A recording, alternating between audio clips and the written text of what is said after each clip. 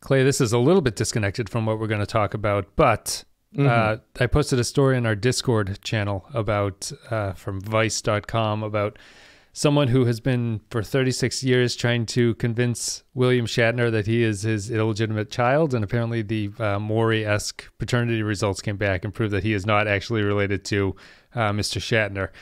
Even though he changed his name. He changed his name to Shatner. It didn't work. He had to do the DNA test. But my favorite part of this, besides the fact that the guy seems like absolutely Looney Tune, is that he's like, I never met my father. And when I was a kid growing up, I asked my mother who my father was.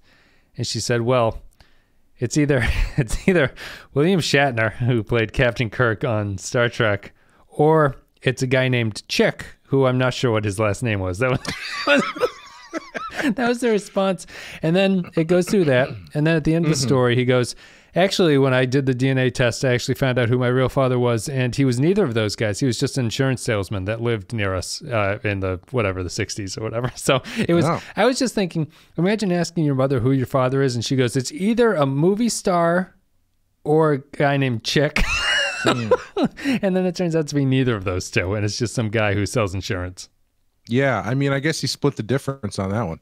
Yeah, at least he got the law of averages, right? That's the law of averages. Job. Yeah, that reminds me. On one episode, I think of Badass, Sean was talking about a documentary about a guy who dresses up as Superman, like outside in California or something, and how he thought that he was the illegitimate son of Christopher Reeve, and it just turned out that he was just mentally ill. Yeah. So that seems to be the way of things at this point. Good on that guy though, the Shatner guy, for committing to the bit. I mean, that seems like one of those things where you stick with it long enough, you get some sort of out of court settlement or something. Yeah, I would recommend people. I don't know if I'll retweet it or put it in this thing, but go to the Discord to read this article. It's just like he's clearly not altogether, because he has some story about meeting Shatner, and he says that Shatner denies ever meeting this guy, and then he says, after me and Shatner spent the night crying together and reminiscing, I got a call the next day from someone who sounded very much like a lawyer. That was his quote. He goes, he sounded very much like a lawyer. So, I think usually lawyers will make themselves clear what they're who they're representing and stuff like that. That could just be some low-level anti-Semitism coming out. Could be. Yeah. He had a real New York accent and was talking about shekels, and I just didn't want to deal with it. That's it. I was trying to delay it, but we're going to talk about The Sanctuary. We're going to take a break.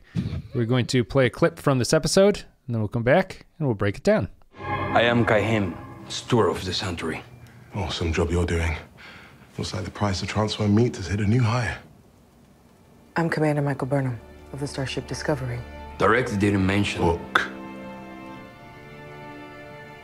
Book. I stopped being a T-Rex when father and grandfather started working with the Emerald Chain. And they both asked for you on their deathbed. You're a man of character. Or you aren't. Maybe they remembered that in the end. Oh, so righteous. Someone has to be.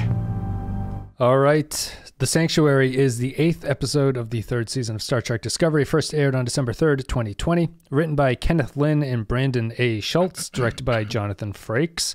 In Universe Date 3189, we can't get any more specific than that. In this episode, Burnham and the USS Discovery crew travel to Book's home planet to help rescue it from Osyraa, the formidable leader of the Emerald Chain. Meanwhile, Stamets and Adira continue their search for valuable information on the origin of the Burn, capital B. Clay, I always start off talking about these things, and maybe it becomes monotonous for people. So why don't you start this one off? That tells me that you don't have A, much to say, and B, much kind things to say. No, I don't have much kind things to say. I'm scared. Yeah, I don't know about this one. The thing that threw me off in this episode was, for a show like Star Trek, which has a long history of covering their lack of production value, or I should say the amount of money they have for a production in various methods of ingenious production value. I'm surprised this is where you're going, honestly, but go ahead. Yeah. Well, it was the number one thing that stood out to me is that they live in a 70s lounge. on this one. It's like someone's living room. Not only is it just like it was probably Frakes' house, honestly. I know. Like, What was the Real Ripe and Real Rotten where Ridley Scott did the movie because he lived down the street from the place. Oh yeah, the A Perfect Year. Perfect or whatever Year. the hell. Yeah, like so. Not only is like the clothes that everybody wears on that planet like smoking jacket robes, kimono kind of, / bathrobe is the way I would describe it. Comfortable bathrobes. They go to the planet and they do the number one sign of we don't have any money, which is they do a bunch of scenes in the woods, and then you don't see a city or anything. You they see just no people. cut to like you see literally no one on this planet except for the bodyguard and the guy. Yeah, yeah, 5 guys, 5 people, and then they cut to where they're going, and I'm like, okay, well, they're gonna go to some interesting place at least. Nope, it's just like the living room of like a moderately futuristically designed house, and it stood out so much to me as not having any sort of like cohesion with anything. The guy has a chandelier. It's like they point it out. They point out the chandelier and like point it out as being some like mystical thing or something, and I'm like, that's just a chandelier. Yeah. They didn't even dress the house. No. And on top of that, they're doing all this talk about the people and the society, and you see none of that. And then they don't. And then he's like, the thing where he's talking about his family. You don't see I guess you see his son at the end, but it's just like. They start bombing the planet and they are shooting the forest where no one is, and he's devastated by it. And it's not even hitting the forest; it's hitting like a shield or some shit. I was just like, "What is going on? Why do I care about any of this stuff?" They got these blue floaty things that look kind of cool, but ultimately, apparently, if you just ask them really nicely, they go away. Yeah. Sea locusts. The thing that actually made me say "fuck you" to the TV, which on this show I tend not to do that much, but the thing that made me do that was when they're on the ground. Book and Michael. You mean T-Rex? T-Rex. Book's name is Trex, which is just T''Rex. I wasn't following that shit. They're running around, and what the fuck is it? Detmer is flying around in Book's ship. Book looks up into space and says, "Is that my ship?" He looks into space and sees a ship that is about the size of a pinhead compared to Osyraa ship, which you can kind of see through the atmosphere, which I also call bullshit on that. It's way too big, But even on top of that, like you can't see an airplane flying 30,000 feet up in the sky. How the fuck are you going to see a spaceship? Yeah. I'm sorry. I don't know why I focused on that. Maybe there was nothing, just because there wasn't anything else for me to really get it. I didn't hate the entire thing. I thought Saru trying to find a catchphrase was fun. I like that. Saru trying to find a catchphrase is... I think it's one of those storylines I would have more patience for it if my time otherwise was not being wasted by the show. Yes, yeah, like, you know, if this show is ticking along and they're just like, we're going to have an episode where Saru has a lighthearted, I'm going to find a catchphrase, I'd be like, that's fine. Here, it's just insults onto injury, really. It's like, this is bizarre. That it's maybe not bizarre, but it's like, it feels a little bit too outside of the show. It's the show being aware that it's a show, and I don't really like that on shows that are not set up that way. It doesn't feel like it's cute or good writing to stay that way. It does kind of continue the trend of being oddly self-aware and meta this season, though. There was some other scene that happened in this one that was very meta and self-aware. I cannot remember what it was. I was going to bring it up. I can't remember off the top of my head.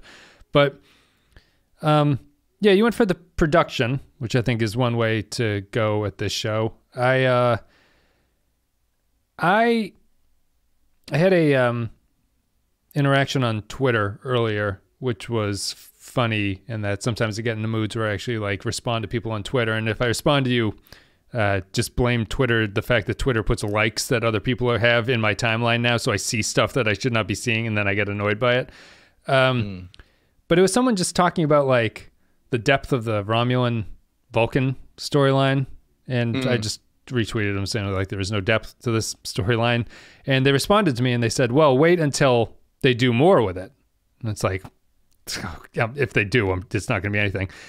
The Detmer and Adira storylines are why my opinion is correct about this fact, right? Like there is 2 stories that seem to come to a close in this episode, and I'm not even sure they were actually intended to be stories. It seems like it's an accident that they became stories somewhere along the line. Detmer's post-traumatic stress disorder is apparently only post-traumatic stress, and there's nothing else going on. They just set it up very strangely where you thought something was happening with her, but it's not. It's just something.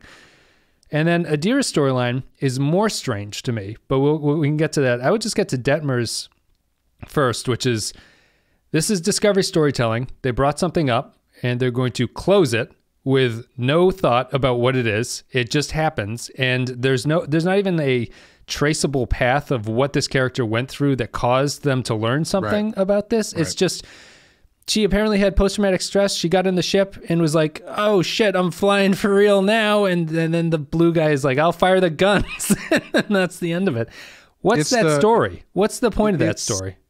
It's kind of a throwback to what I was saying about the Superman story a few days ago, where it's like she has post-traumatic stress disorder and she beats it by flying harder. Yeah. That's about it. Like they didn't have time to do anything else with it. It doesn't really affect her. And now it seems to be over. The Adira one, I don't think the Adira story is over yet. I don't think that's over. No, I don't think, well, I think that the point of this gender reveal is over. And that ties into the Detmer thing, which I think is, I don't understand why they chose to do the Adira story that way, where there was this is a sci-fi show, right? Mm-hmm. So the point of doing sci-fi is that you can put stories and narratives into another context to create an allegory for things. Mm-hmm. And what they did here is they inserted a non-allegorical story, which is extremely modern, but in a way that it makes no sense in the context of the show. And I don't understand why you did it when you have a Trill character who's doing that. Like the point of the Trill is designed to carry stories like that, to carry a sort of like feeling different than what you look on the outside. Basically, like you are, your internal life is different than your exterior life. And Adira has a storyline where in the future from now, a problem that we are currently dealing with is a non-factor, right? There's no reason to believe that this is still a problem in the Star Trek universe. So when she brings it up and is like, I've been so ashamed, or when they bring it up and they're like, I'm so ashamed to say this, or not ashamed, but I've been so embarrassed and so unsure about what to say, but I prefer to use a different pronoun. And then Stamets goes, yeah, okay. Yeah. And it's like, well, how is this a problem? The thing that's interesting is not about whether or not you do it. And then it ends in a, almost like they're like taking the shit out of it, where it's like, hey, is they over there? Hey, is that they over there? They. And it's like, that was a bit much. Yeah. This is a sci-fi show. Make it an allegory about something. Why are you just, and it's not that anyone needs to care or think that it's wrong or like that it's like good to be doing it or that there's any kind of problem with this kind of storyline. The issue is that they're not even cloaking it in some kind of narrative to go along with it to make it interesting. And at that point, it makes no sense contextually with where the show is supposed to be, what the Star Trek universe is supposed to represent, where this would not be a big deal in the future. It's Gene Roddenberry's thing about Picard. They're like, well, why haven't they cured baldness in the future? And Gene Roddenberry goes, well, no one cares in the future, so why would they do it? I don't understand that story. That's Discovery's storytelling problem in a nutshell, is that they gave it to the Trill character. They gave it to the Trill. It's like the only one who can do that story, and they just fuck it up. Well, and it's also strange to me because it was not an issue beforehand either. Like it's not like it's something, the pronoun thing. Yeah. It's not like something they've been building to or anything. It's like the tag on the end of the scene where they're like, by the way, could you say they instead? No, yeah, no problem. But the emphasis they put on it is so weird because they are acting as though it has been a character struggle for them up to this point or something, which it hasn't. At least, let's put it this way. We have not seen it. They have not shown it to us in that way. Which I think you can link through the Trill thing. The they pronoun can be used as a metaphor for a non-Trill who's not used to being joined, accepting that they are now something else. You know, like that, or that society does not recognize what they truly are. You know, like that kind of a thing. I thought when they were talking about how every day they wake up and they're not sure which person they're going to be, which personality is going to be the strongest. I thought that was really interesting. I thought that would have been a really interesting way to go with the Trill, because they've never really done that before. Like Dax has always been Dax, you know. Yeah. Gen Z Dax. It's always been the Dax that you're used to. Yeah. Right. Yeah. She's every now and then will be like, oh, I remember Curzon, or I remember blah blah blah, but she's always just Dax. Yep. And to describe the Trill as never knowing what sort of personality influence you're going to wake up with and how that makes you feel detached as your own person, I think that's really interesting.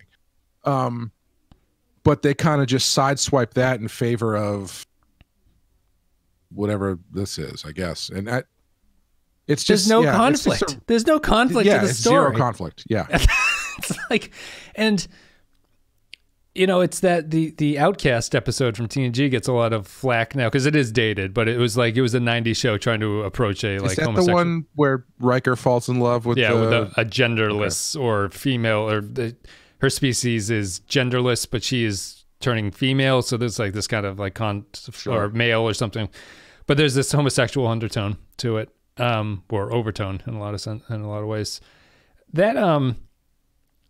That does the thing, right? That dresses a narrative or cultural zeitgeisty thing in a story that is sci-fi around it.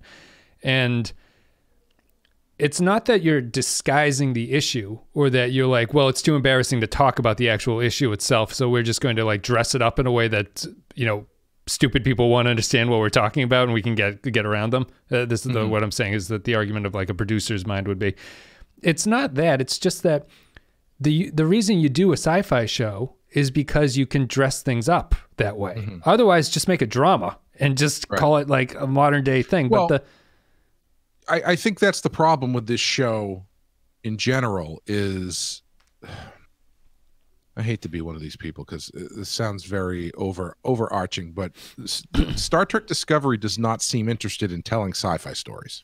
Yeah. You know what I mean? It's just doesn't. They'll put sci-fi trappings on stuff, sure, but Technobabble is an occasional episode. Yeah, everything. The settings are very sci-fi. Yeah, but very rarely are they telling a science fiction story. And I guess that's where your mileage will vary. If you prefer this kind of detached character stuff with a sci-fi veneer, then I guess this show is for you. But if you're looking for a sci-fi show, this isn't it. Yeah. I guess the argument for me would just be, you're not embracing, like, if you're choosing to make this a genre show like that, you have to embrace what makes that strong in it. It's like, if you're like, I'm going to paint a picture, but all I have is clay, it's like, well, maybe don't paint a picture. Yeah, unless you can paint it for him. If all you have is sculpting clay. In that situation, you do have a leg up because I do know how to paint. So, if you have if you want to paint and all you have is a chisel and a rock, it might not be a painting. Is the thing that you want to do at that point. You might want to do something else. And I would be more forgiving of this flaw if what they were doing was not exactly dependent on the genre, but was actually interesting or good, or if it was terrible, but I at least was like, this is a good effort of trying to do something that is just simply not really working. And it's not that. That's not the case. I I think about that response, and I find a lot of people defending the show with a look to the future of saying, well, they're going to do this, like they have to link it eventually. It's the same reason why everyone is like, well, just wait until they expose the mystery of the burn, and then you're going to be like, well, I felt like an idiot for doubting the genius of this show, that something was ever going to go wrong. This show has never, to my memory, ever paid off something satisfyingly. I've never been like, wow, that's a good conclusion to that story. It's always this like limp dick, pointless. You're almost surprised the story is over. You're like, really? They're just going to wrap it up? I thought things were just getting started. How about we diagnose what the problem is? How about we diagnose what someone's internal struggle is? And no. And the same thing applies to Book's story here. Honestly, I'm glad that you felt that you can't explain anything. My eyes and brain just shut down when Book and his brother were talking to each other. It's like, I don't give a fuck. None of this is going to matter at all about anything. And I couldn't tell you why they were fighting with each other, or are they even brothers? I don't know. They speak a different accent and they look very different from each other. Well, that was very confusing too, because when they're doing their hallway walking scene where he's expositorying what's going to happen with his family, he says his brother, and then she says something like, I thought you didn't have a brother, and he says, well, it's not by relation, it's just kind of like something we say. But then later on, he starts making jokes like, well, it runs in the family and stuff like that. And it's like, I don't know what's going on. It looks like Kenneth Lynn and Brandon Schultz might have had a disagreement when they were passing their drafts back and forth about whether or not this is actually a brotherly relationship. Later on, Burnham makes reference to Book's nephew. And it's like, okay, so it's like the modern equivalent of that great scene from Dawn of the Dead when they're flying off in the helicopter, and Ken Faree is like, I lost a lot of my brothers out there. And then I forget the woman's name, the mousy white woman. She goes, do you mean real brothers or street brothers? And Ken Faree just goes, both. Okay. That's true racial compromise right there. Yeah. But yeah, there's a lot going on that kind of crystallized for me at this point, of me just like my eyes rolling so far back into my head. I still don't understand why it took Discovery to find out all of this stuff about the burn that apparently was super easy to do. Yeah. Like, apparently all you needed was 2 black boxes from blown up ships. And which is think about what this means, right? The black box is the equivalent of, it's not even equivalent, it is a black box. Imagine if we had 2 plane crashes, or all the planes crashed in the world, and 100 years later someone came by and says, did you guys go find the black boxes? You go, what? It's the first thing you do. When the plane crashes, you find the black one. That's the whole point of the reason the thing is designed for. It makes no fucking sense. And all you need is 2 of them. You don't need like all of them. No, just 2. Imagine you're the Federation, right? Yeah. You've probably got like a handful of these ships that have blown up within impulse range of where you are. You could probably get a whole bunch of those black boxes. No problem. And then on top of that, all you need to do is triangulate it with the information that we still don't even really know what the information was that they got from the Vulcans. Yeah, but it's just the MacGuffin of the data that they need. Yeah, this mini disc that they got from the Vulcans triangulates it to tell them, well, we know where it started. Oh, okay, cool. And it's singing, I guess. Sure. I like the idea of I like the thing of there being a ship, a distressed ship that they got to go find. Sure. Yeah. It's going to be the Discovery. Right. Ooh, it's going to be. You think so? It's going to be time travel shenanigans that causes Georgiou to go back into the time. The Discovery is the ship from Calypso, because that was lost in a nebula when that guy finds it. Oh, really? It's going to be some kind of time travel thing. I guarantee it. Yeah, because they still need to get her off the ship so she can go back to Section 31, right? Yeah. Cool. Awesome. And then what was the other thing? Oh, then they have this whole story of the episode is you finally meet. Fuck, what the hell's her name? I said it once already in the episode, but I already forgot. Osyraa. You finally meet Osyraa, who you know that she's mean because she killed her own nephew. And then she wants the Andorian guy back, and the Andorian guy comes to the bridge, and Saru's like, you need to tell me why she wants you so bad. He's like, I can't do that. And then they go through this long thing, and they end up taking the ship out, and blah, blah, blah, blah, blah. Osyraa just decides to fuck off eventually. And then the Andorian guy pulls Detmer aside at lunch and is like, the reason that she wants to kill me. Tells Tilly, right? He tells Tilly, yeah. The reason she wants to kill me is because I know she's running out of dilithium. It's like, that's it? But then he dramatically goes, and now I've told you. That's he it. Goes, now. That's the whole thing. She's embarrassed that she's running out of dilithium. That's it. I think so, now, yeah. If we had a better understanding of what that meant for this shadowy character we've only just now met, and nothing wrong with this in concept. Nothing wrong with this in concept. But he does not explain what that means. What that means. It means nothing. I mean, I don't like if she's got a bunch of dilithium, she can travel at warp speed and whatnot, clearly. So I guess if she runs out of dilithium, then she doesn't have the power to control these planets and stuff. Yep. But that's never explored or anything. Her empire is not. Her empire is not explored. I mean, like,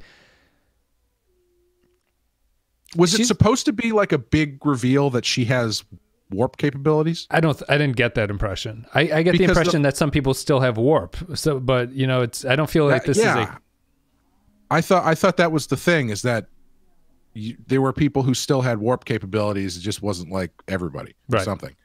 But she's been obviously it doesn't even really make sense, because it's her black markets that was selling dilithium in the first episode, right? So they're just selling the stuff. It's not like it's not that she's hoarding it and is like, I'm going to grow my Holy Roman Empire through seizing all the resources and basically being the only person who can do that.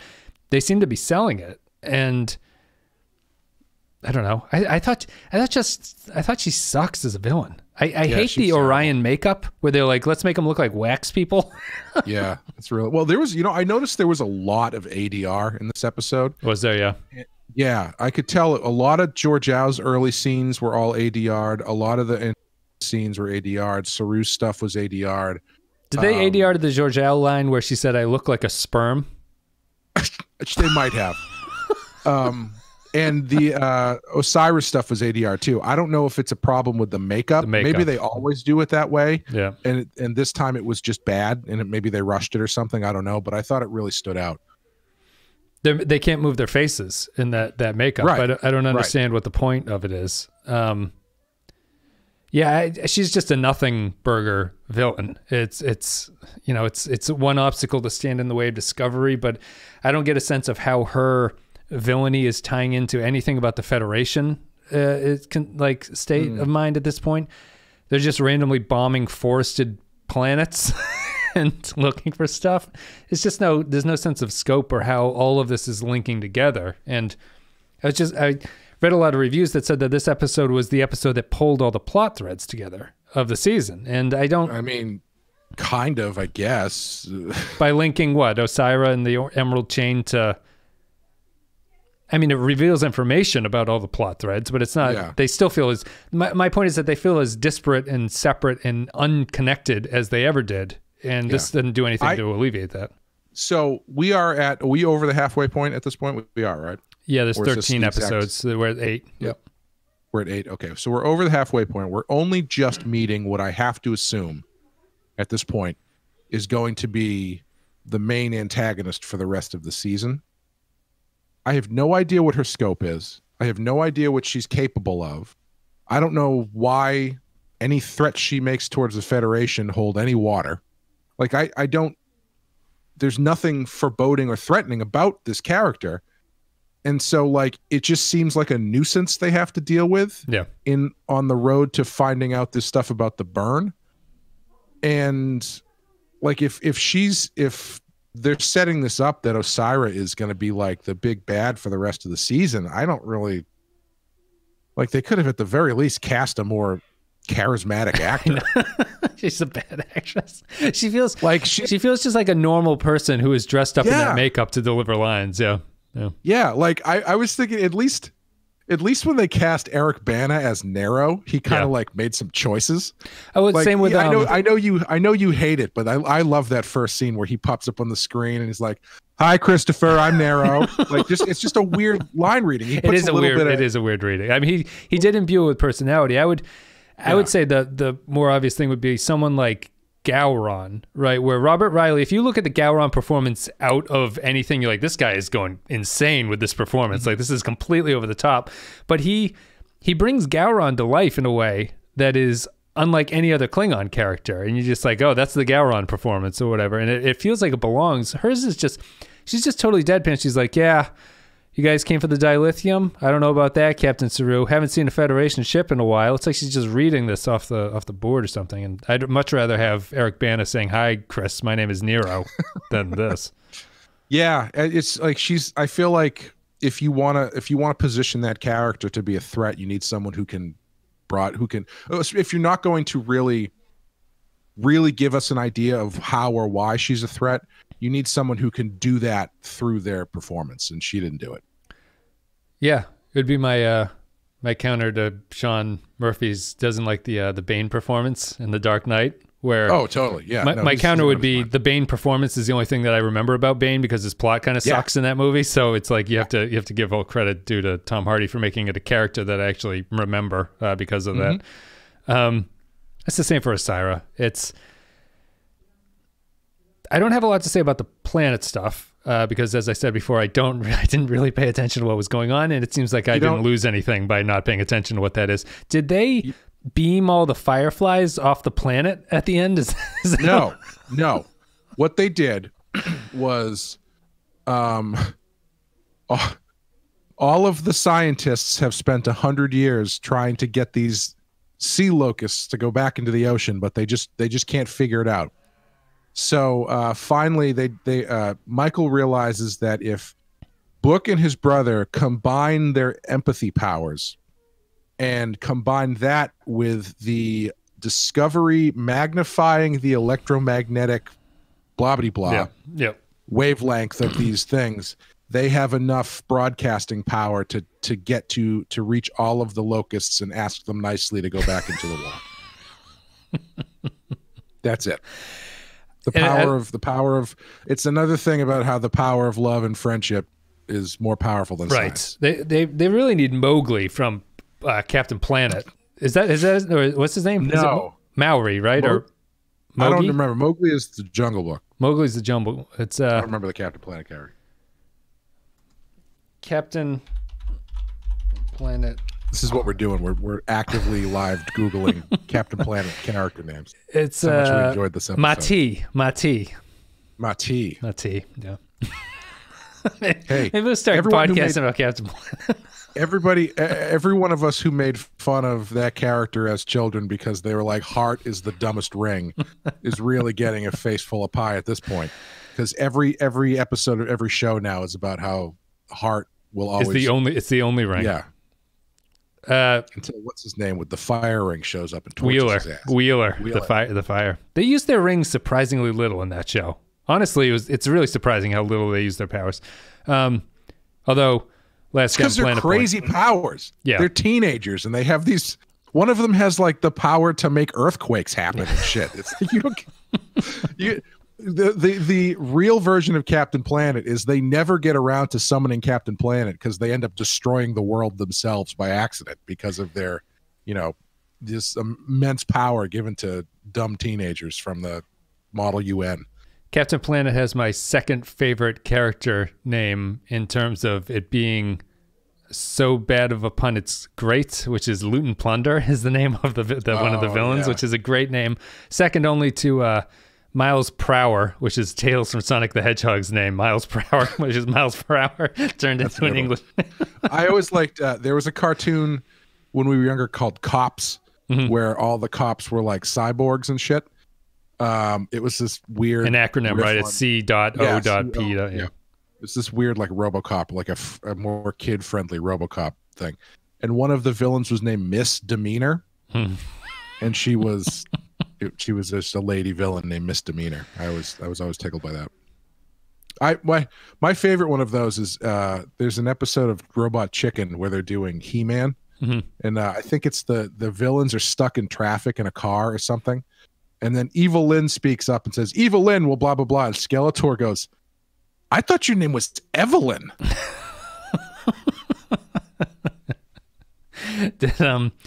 Why are we making fun of this Discovery solution when it seems out of context a very Star Trek-y solution? I'm laughing at it, at least. Maybe you're not laughing at it. I don't know. That's a good question, actually. Because, it's not like I don't feel like it's that out of place for an episode of TNG or something, for them to do something like this. The focus on hearts might be. The focus on it being like just... I think it's the same as anything. It's the solution seems born out of nothing. You know, it's like if that had been, they're lucky that they even foreshadowed that Book has this power, because I could see a Discovery plotline where they're like, oh yeah, we have the power to talk to animals, is the reveal right at the end that they're like, we should just do it, and Discovery's like, we'll amplify it with our megaphone deflector dish, and you go, okay, that's Star Trek, I guess. It's I just don't understand what that storyline is saying. What is the larger point it's trying to make there about reconciliation, or just ask people nicely to do something, or environmentalism? I honestly have no idea what's supposed to be happening. I think it's because the plot that leads up to it, it is supposed to be this sort of reconciliation, working together with your family, blood is thicker than water kind of thing. Right. Matches the theme of rebuilding the Federation on a macro level of the season. Except that the story that gets you to that point is like barely existent. He shows up back on the planet because this stuff is happening, but we don't get any sense of the context of the locusts overrunning anything, because the locusts are presented as this harmless, beautiful thing. Yeah, they're everywhere too. They're just like a constant. Yeah. Yeah, you don't see them causing any damage. And then when he's talking to his brother, where's the scene of the villagers running in terror from a cloud of those things just coming over and like eating all the food and then floating off? Yeah, or something, anything. And when he starts talking to his brother, they start like talking in very abstract ways about family disputes, and then from there it turns into the fact that his brother lured him there, I think. Yeah, for Osyraa. For Osyraa. To get the Andorian, I think. Yeah, because she wants the Andorian, and it's like, this doesn't track at all. Like, I would, if this was him going back there to deal with his home planet and Osyraa tracked them there or something, I would believe that more. But it's just this weird like blackmail extortion thing, and it's like, well, if we don't give her the Andorian, she's going to destroy the planet, and it just doesn't have anything for you to grab onto that makes the end of that episode matter at all, really. We can wrap it up soon. Why'd they do the Detmer story? What is this story? Just getting over PTSD. I guess it feels like they had to do it, so they did it and they got it over with. Are you talking like larger scale? Like, why did they put this across multiple episodes, or just specifically why did they end it this way? I'm confused about every aspect of this story. I don't know why they set it up as though she had been mentally taken over by something, where she gets in the crash and is then like looking around and like everything looks different, and she's I think that's up for, I think it only looks that way if you're looking for that. I don't think that was ever the intention. Why is it so sudden? Is the question. Like the way they play it is she never portrays anything like this until that event happens. So you go, oh, the event must have caused something to happen. But yeah, I think it was a concussion. So the concussion gave her PTSD? Is that what we're supposed to be? I think it was a combination of the event of the finale of season 2 and the jump into the future and smacking her head fucked her up pretty good. That's it. What is the...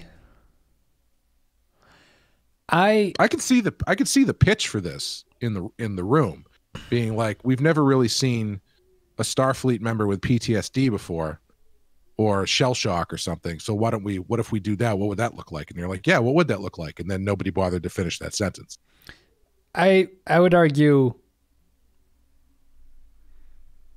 the opposite. I would say that trying to do this again is like the way that it's appropriate to do this is that the traumatic event is powerful, interesting, and shown previously. So I would point to Picard's recovery from the Borg attack and Family is the show dealing with PTSD.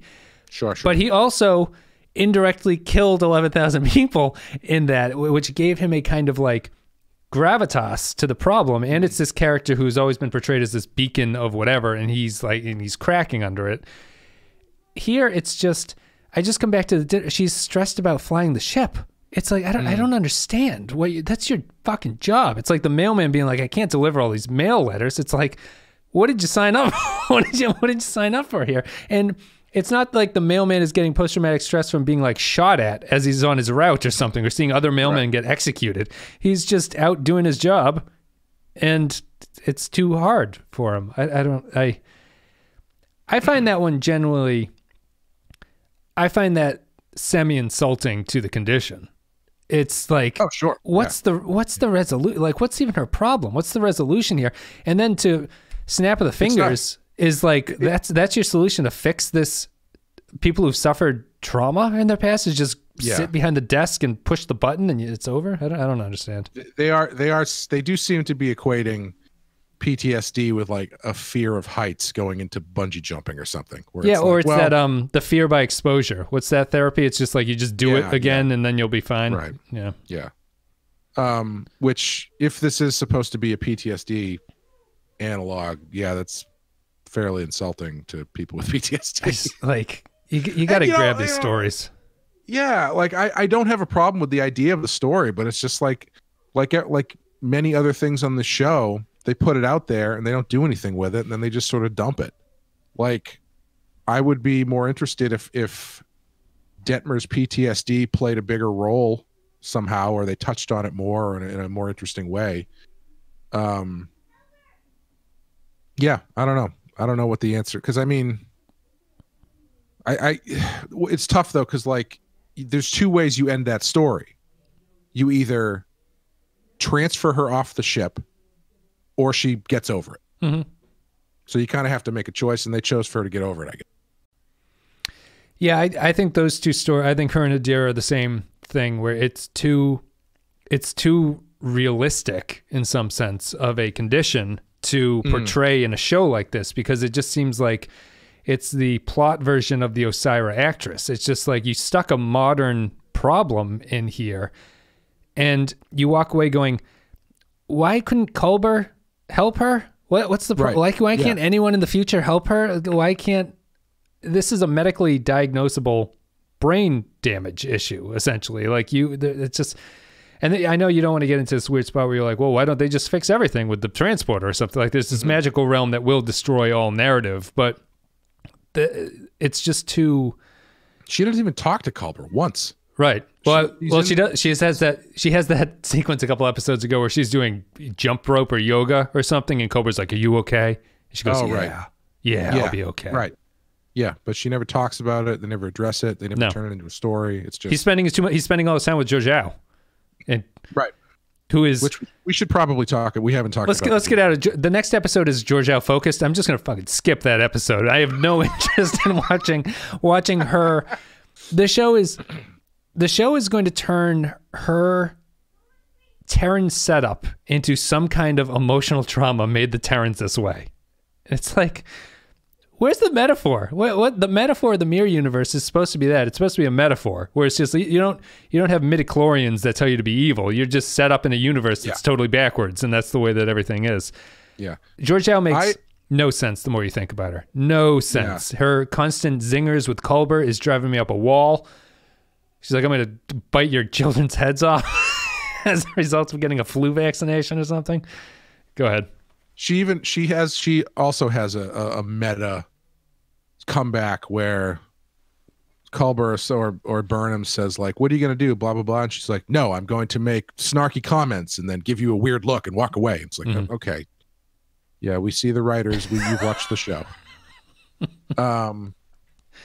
Yeah, I was thinking about this actually earlier today because I was listening to my podcast called With Gorley and Rust with comedians Matt Gorley and Paul Rust, where they talk about horror movies. And they were talking about the remake of Nightmare on Elm Street, where one of the things that they do in that movie is they try to humanize Freddy Krueger a little bit more by making the child molesting and murdering aspect a lot more real.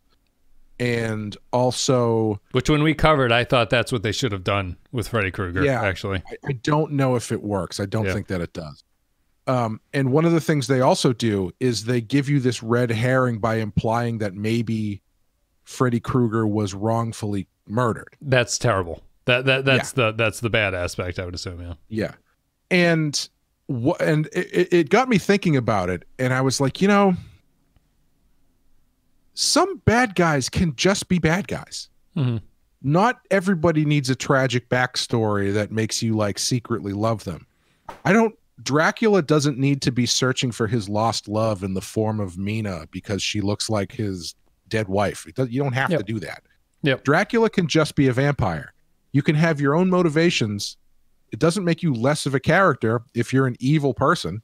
Yep. As long as you can still write that character to be interesting. You don't need to. It worked for Mr. Freeze, where they gave him the sympathetic backstory about his wife and everything. That works fantastic. I don't need that for every bad guy. Some bad guys are just bad guys. I don't need Freddy Krueger to be sympathetic. Yeah, some people are just psychopaths. Yeah, and even so, like with Freddy Krueger, he's a demon monster. I don't need him to have a sympathetic backstory. So you want me to feel bad for Freddy Krueger? I don't. And I think that I don't have to talk about that movie anymore. But it's with Georgiou. It's like it seems like they're going so hard to try and get you to like empathize with her, and it's like they're trying to get her to get her onto the light side, but they're not doing any work to do that. It's not like it's not like she's interacting with the people on Discovery and she's learning that, oh, maybe I don't need to be a space Hitler anymore. Maybe I can be a space Mussolini instead. And then, work down the chain from there until you're a space Mitch McConnell. And then eventually you leave the Senate. You're a nice person. Close enough. But instead of doing that, it seems like what they're going to do is give her this sympathetic backstory where she's got a dead son or some shit like that. I guess someone, there was a comment on YouTube that was watching with subtitles. I guess she doesn't say son. I think she says something else like a name. That's what this person had told me anyway. So it sounds like son. Does she say Sung? Is it possible she was just frustrated because she kept losing in Mortal Kombat? She just kept yelling Shang Tsung. Might have been yelling Sung, and it's Data who's going to make an appearance in the future. Throw him in there. Why not? But like, yeah, it's like I do feel like to a point, giving a evil character this sympathetic background is a really hacky way of writing a character, because it's cheap heat, as they say in wrestling.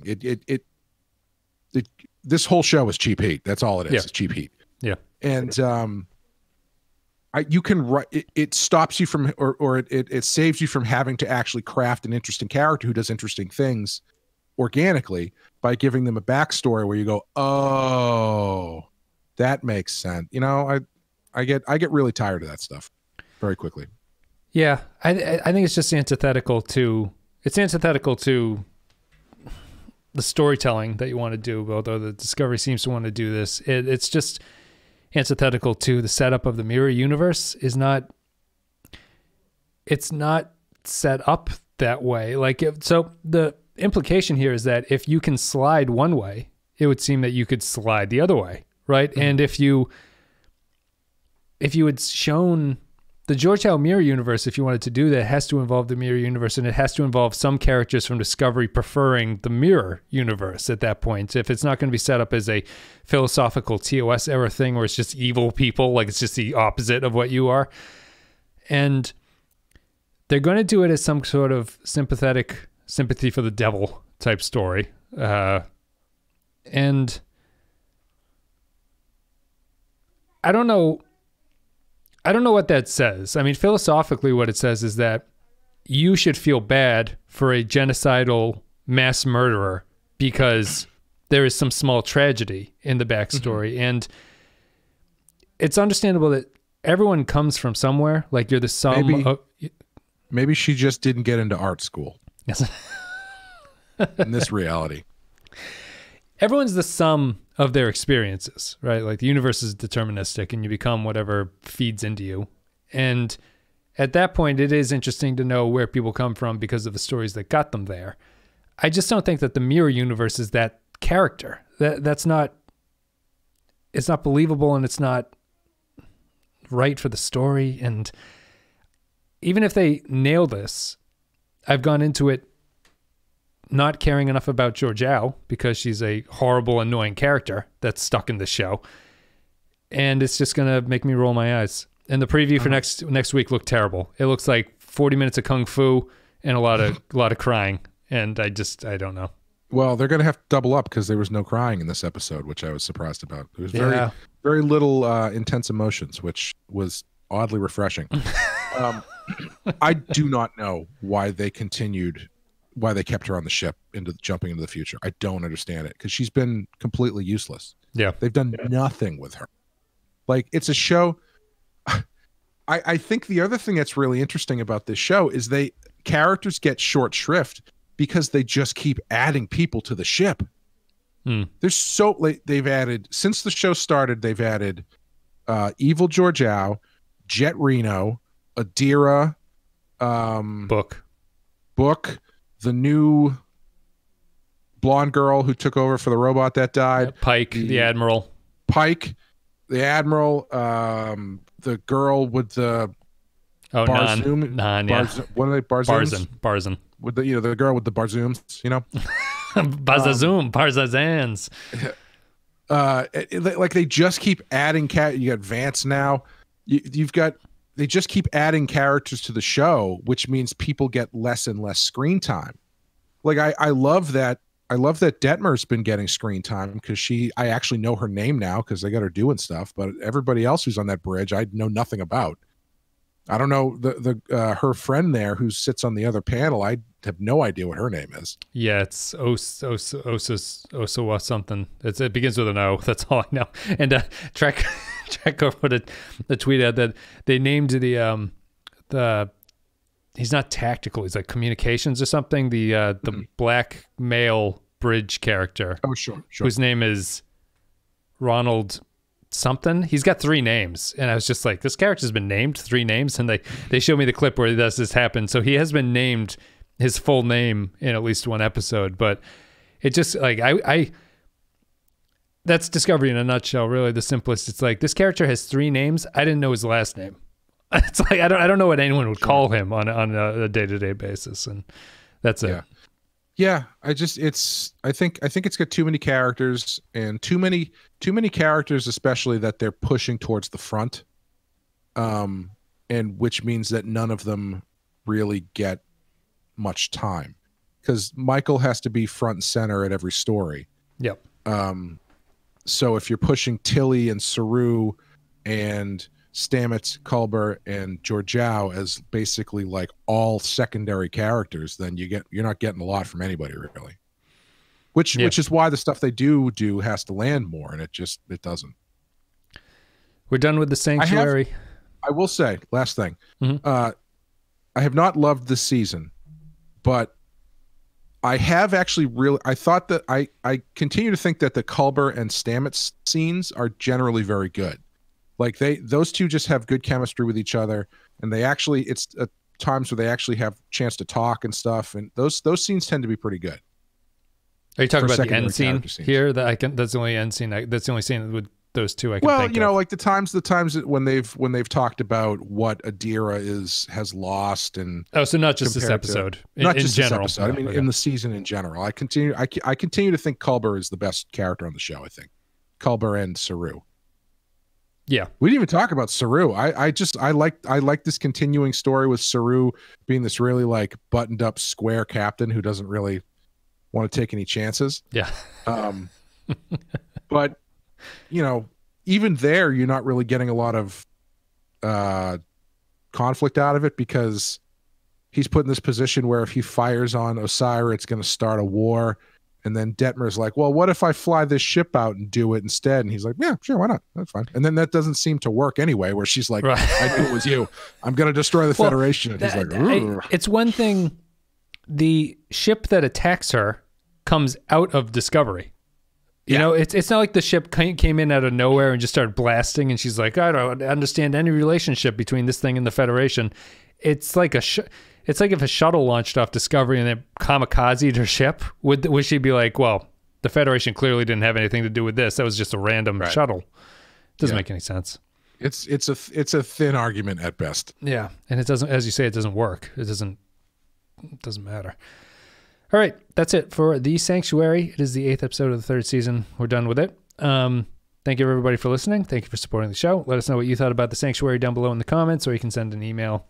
All the links and stuff will be down below. Thank you for supporting the show. If you want to support the show, you can go to patreon.com/thepensky-file. A couple of those a month to get you extra stuff, extra podcasts, extra polls, extra commentary tracks, blah, blah, blah.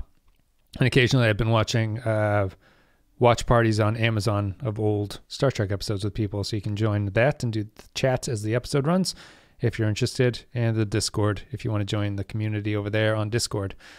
Clay, anything you want to say before we go? We had a new badass this week where we were talking about Riddler's Reform and Second Chance. Speaking of Georgiou going good, it's 2 episodes where Batman villains try to turn over a new leaf in various forms. And next week we'll be doing Oculus, I think, Sounds right. for Rotten Yeah. Horror Picture Show. I edit them far in advance, so I keep trying to remember the last one I listened. I think it's like 2 ahead of the one that's actually coming out or something. I think it is. Yeah, Oculus. And then for Christmas week, we'll be doing Black Christmas. Check out all those at thepenskyfile.com. All the other the Star Trek's at thepenskypodcast.com. Everything's on YouTube. Subscribe everywhere. The next one is called Terra Firma Part 1. So we got a 2-parter coming up. Oh, jeez. Is it going to be a 2-parter about Georgiou? Is it the same? It's the same writers. So there's potential this was just too long of an episode for 1, and they turned it into 2. But we'll see. Anything else to say about this? How do you feel about this season at this point? Because like I said, we're over the halfway point. At this point, everything you would think should be kind of in place to go into the last third or so. Right. Resolutions And I have to don't- start happening, not additions to the narrative. I don't really think that it is. I think this has been a terrible season. I think the show is terrible. Tell us what you really think. I get no like joy from this show. It feels like it's like when I have to watch the episode, I'm like, fuck. Like I gotta sit down and watch this thing. This season is weaker than the others just because of the lack of a spine to it, like lack of a narrative, and probably like emotional spine is equally frustrating. It's so disconnected. It's these small things that have done that have not really added up. Like the commenter on YouTube from last week, I think Barbara said that we started this season with the characters going, no one knows what caused the burn. There is no idea what did this. Then 5 episodes in, Vance comes over and he's like, we have no idea what happened with the burn. Actually, the Vulcans, we think the Vulcans did it. and this is well known.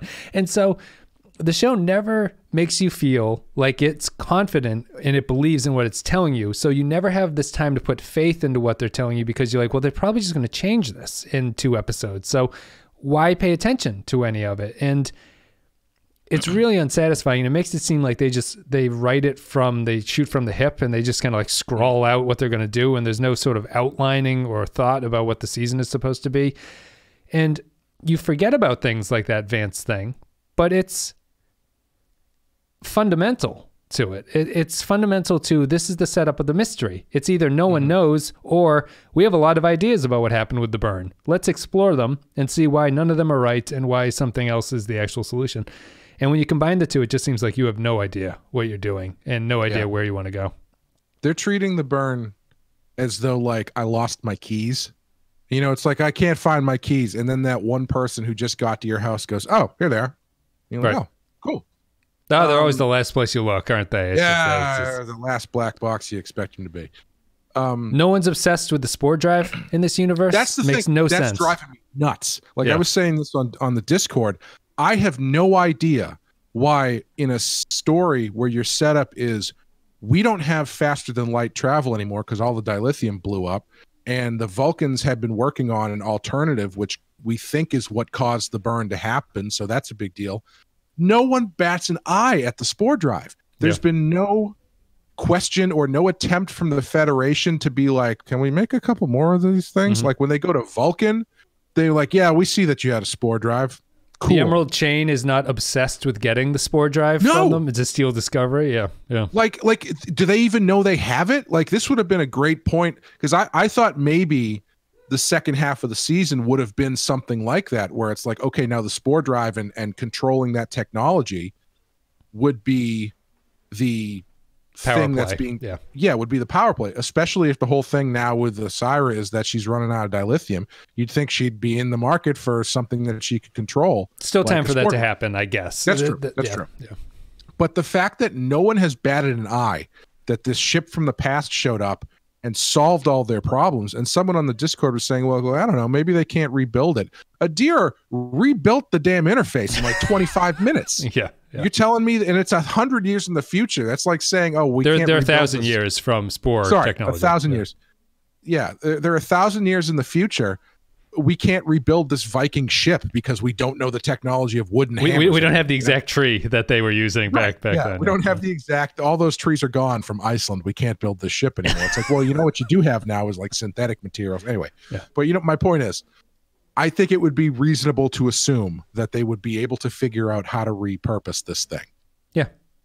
It blows my mind. They haven't even talked about it. It would be the most unbelievable Star Trek thing if they could not replicate the spore drive. And Stamets invented the goddamn thing. He's one of the key scientists who built it. Like, you think that where's the Stamets gets kidnapped and tortured by the Emerald Chain storyline? How come Vance hasn't pulled him aside or something and been like, hey, the Federation could use a whole bunch of these things. Michael Burnham's been acting kind of crazy. I don't think you want to be with Team Crazy. You should be with Team Vance. Like, let's give you a nice apartment. And I don't know how to describe it, because they are caught in this. I still think they're caught in this weird nebula between serialized stuff and episodic stuff, and they haven't figured out really how to reconcile it. Whereas on The Mandalorian, the most recent episode of Mandalorian has this kind of like, I think I said before, it's like playing fetch with a dog kind of structure, where it's like, oh, you get the ball, you throw the ball. It's fun to watch the dog go get the ball. He brings it back. Next episode is the same thing. Eventually, though, there's a good tweet. The Mandalorian can't go to his fridge for a glass of milk without getting stuck in a side quest somewhere. Yes. It's that kind of I also saw somebody else just say that this is a different conversation, but that the Mandalorian is a show entirely about a side character, so which is why it seems like he's always just on the fringe of stories, is because he's got his own thing going on. He's the guy who's going to come in to the main story and help you out and then leave, but you're just following that guy, right? Yeah. Which is an interesting take. But anyway, my point is, even Mandalorian, on the most recent episode that came out today, they took a big step forward in moving their story forward in a way that at this point in their season, you have to do something like this. Discovery has not done that. They have not taken that turn in their story. And I'm not sure why.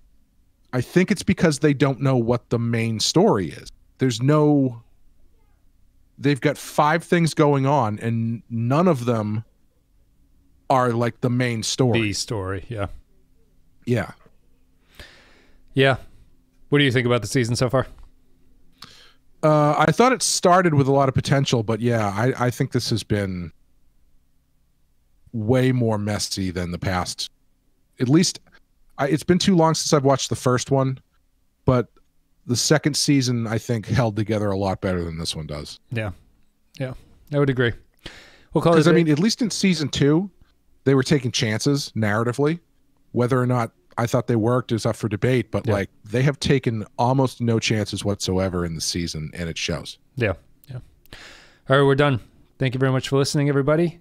We hope you enjoyed our whinging, and we'll see you next week with the next episode of Star Trek Discovery, which is Terra Firma Part 1. See ya.